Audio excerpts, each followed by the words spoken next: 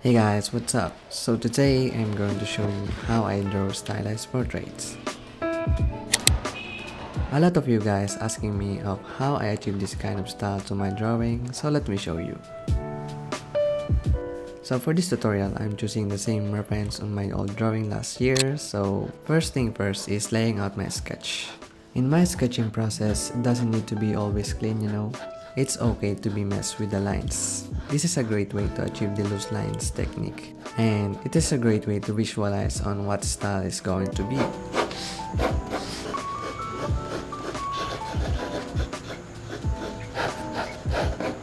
Using my reference, I imagine what styles comes in my sketch, and then when I think it is a final, I now add some shadings to it.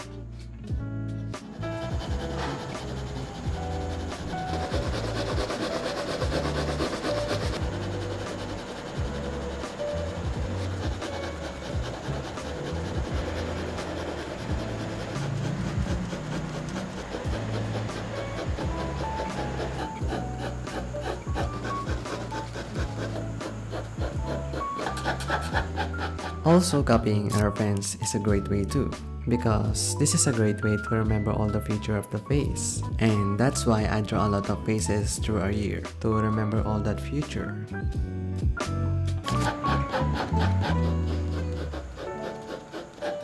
So in order to achieve the style that you want, you just need to add some sharpness to your drawing. So as you may notice, some of the famous artists I've known, the only thing that I've noticed to their drawing is how sharpness it is, and look how attractive can they be. So in order to achieve that in traditional way, I also apply the sharpness look to my drawing by adding some hard lines to my sketch. I let my sketch just be a sketch, and also adding some hatching techniques helps too, in order to achieve that sharpness look to your drawing.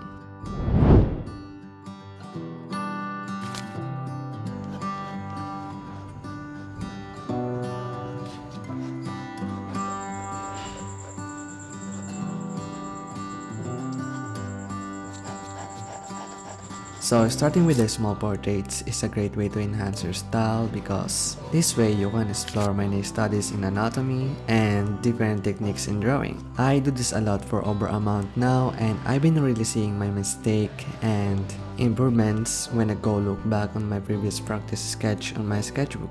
And I'm so happy that my practice of portraits is having some progress to it. But sometimes it doesn't feel right, because I've been drawing the same thing consistently. So maybe in that point, leaving your comfort zone is one of the best things I wanna do when I feel burnt out to my art, and it does really works for me.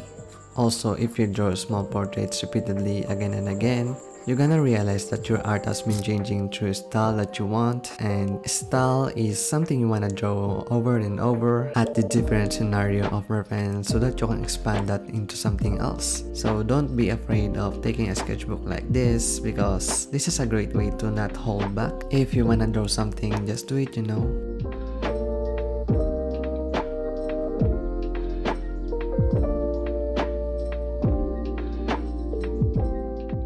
So except for art tutorials out here on YouTube, I also have a sources of videos tutorial that always helps me through my study in art for months, and that is Skillshare. So if you don't know what Skillshare is an online learning community where people like you and I can learn new skills. Whether it's a drawing, cooking, painting, animation, filmmaking, photography, color grading, and you wanna learn all of this, just go to Skillshare. Skillshare has a tons of classes, and it is a great way to start your own path of developing a skills by watching it through by step. Like Zach Mulligan, it has steps on how you can improve your videos using his cinematography techniques. Especially as a YouTuber artist, this is one of the useful I've been using for months, and it really helped me a lot when it comes to my color grading process. And plus, there is no ads, so that you can stay focused on pursuing your passion. And the first 1,000 people to use the link in my description below will get a 1-month free trial of Skillshare. So thank you Skillshare for sponsoring this video.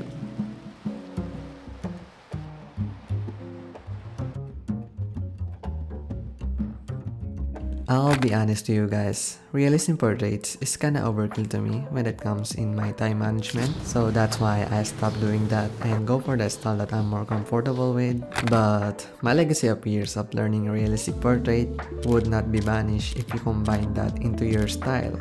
So I recommend you guys, if you're not very good at realistic portraits, I promise you it would be better if you now start learning anatomy so that you can build up your own style. Because this way you can explore and try many new things in any style that you want and any mediums too. I know the anatomy can be painful, but I know you can do it too.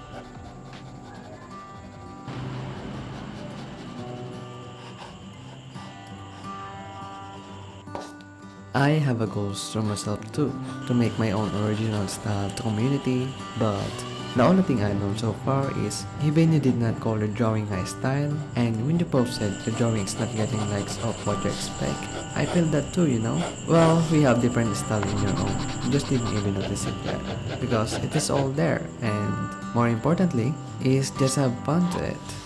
So yeah, I think that's all folks, and I hope that helps for those who has been still discovering their art style through art, and likewise enjoy the reveal. Bye!